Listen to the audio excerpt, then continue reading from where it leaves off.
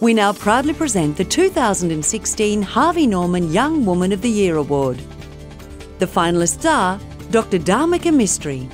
Recipient of the 2015 Young Scientist Award, Dharmika is committed to life-changing medical research around early breast cancer detection that has the potential to transform women's health worldwide. Laura O'Reilly. Since co-founding Fighting Chance in 2011, Laura has raised over $3 million to create employment opportunities and provide vocational support to more than 120 adults with disability across northern Sydney. Annie Walsh.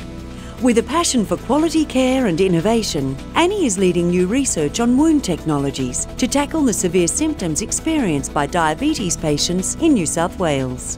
Dr. May Wong. Awarded New South Wales Junior Medical Officer of the Year in 2014, May has taken a leadership role in improving healthcare through education within her profession, as well as volunteering in her local community.